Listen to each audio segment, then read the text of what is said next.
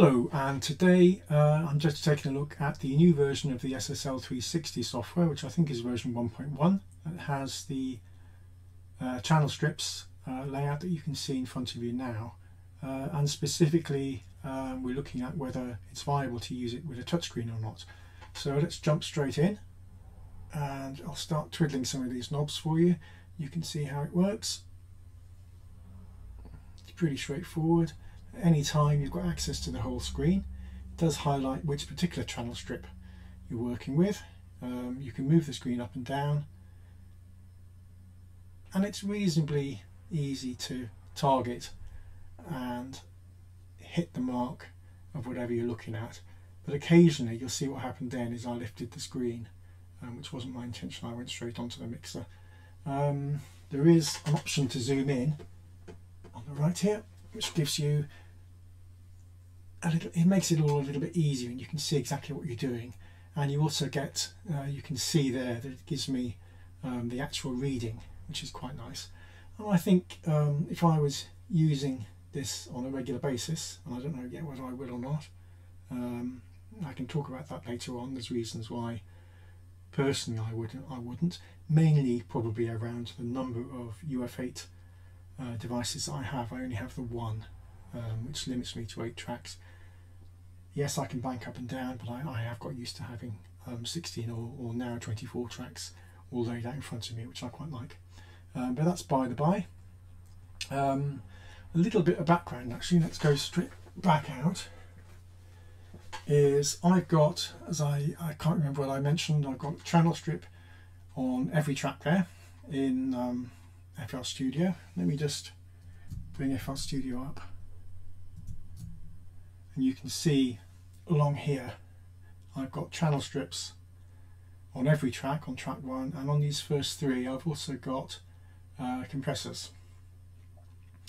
I can go in, I'll do it with a mouse actually because it's a little bit more straightforward, and bring up the actual plugins.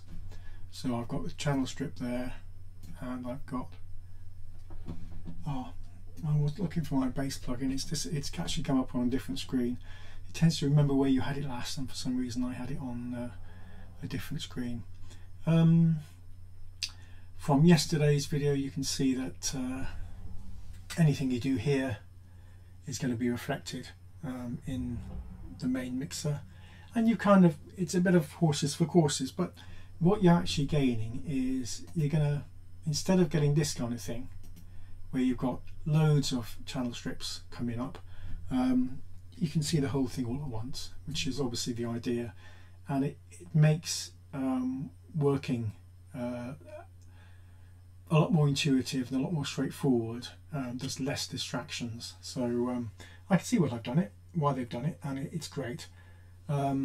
Similar in some ways to Console 1 and what they've done, but I do like having this layout, and obviously although I was around in the 80s, I didn't have an SSL console, and now I kind of feel that maybe I do, which is quite nice.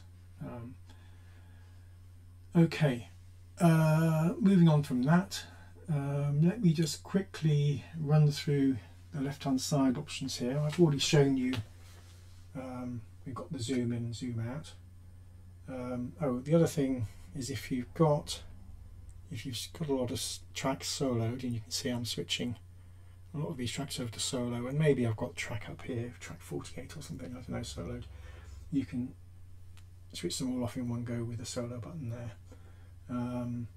This will show you the compressor, or hide the compressor, and you can see I've got compressor on the first 3 tracks: drums, percussion and bass.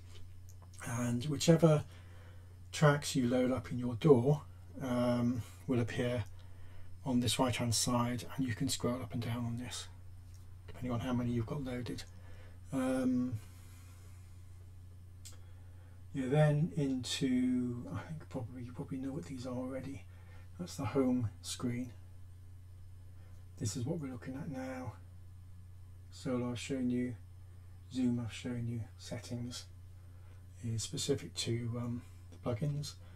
I fiddled around a bit with the mouse wheel, but I didn't like having that on personally. And obviously if you're using a touchscreen it's probably a little bit redundant. And those are your settings for your soft keys and quick keys and so on.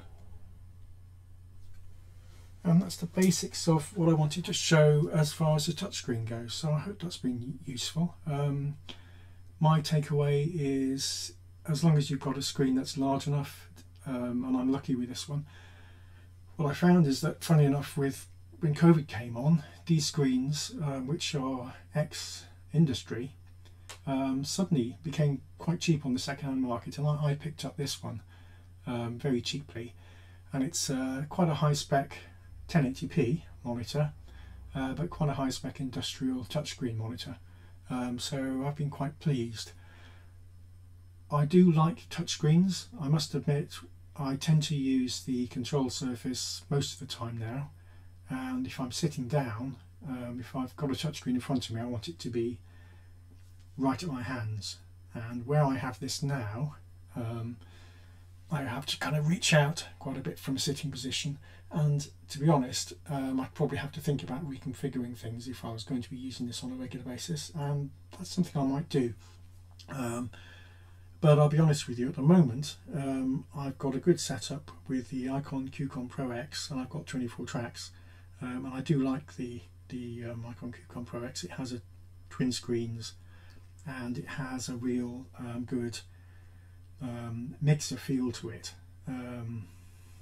So horses for courses. I think what might swing it for me is if I had the UC1 and another UF8 device, perhaps two more UF8 devices ideally, then yeah, I could see me going down that road. But at the end of the day, I'm probably like a lot of people, get distracted by the technology. I've got an IT background, and I sometimes have to say, look, Ian, you're trying to focus on the music, just get on and focus on the music. Having said that, what I have found, and now I'm just blabbering, so you can switch off now if you don't want to listen, is I'll do like a week's worth of quite intensive music and get to a point where I'm reasonably happy, and then I'll spend a week coding. I've done a bit of coding around the UF8 just to make it a bit tidier in FL Studio, and I've done a lot more coding around some of the other doors, specifically the Icon QCOM Pro X, but also Behringer X Touch and some other devices with FL Studio, just to really tidy things up and get them working how I want. And I'll maybe do that for a week, get a bit fed up with that, go back to music, and I find it's like going back to something new, and suddenly I have all the fresh ideas that I think I might have been getting to a point where my brain was full enough. Anyway, I've digressed and gone completely off topic. This is really about touchscreen, so just to summarise, yes, it works well with touchscreen, provided your touchscreen is large enough. If you've got a smaller touchscreen, you can zoom in, and that's actually a nicer way of working anyway. Even on a screen this size, which is 42 inch, I think I would probably use that zoom key, because I like to see the values as well as the pots showing me where I am. Does it really matter? No, it's just personal preference. Can you do it with a mouse? Yes, but it's a little bit more grief.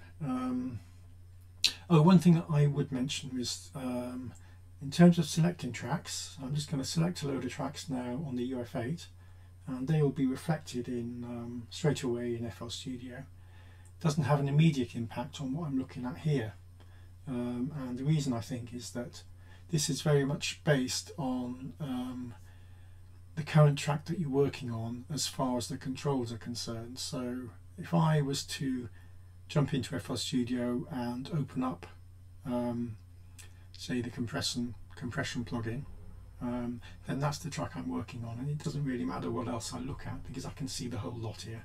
So perhaps not the clearest communication of what's going on, but it kind of does make sense to me, the way that they've got it set up, and I like it. Okay, that's pretty much it. I've waffled enough. Thanks very much for your time. See you again soon, I hope.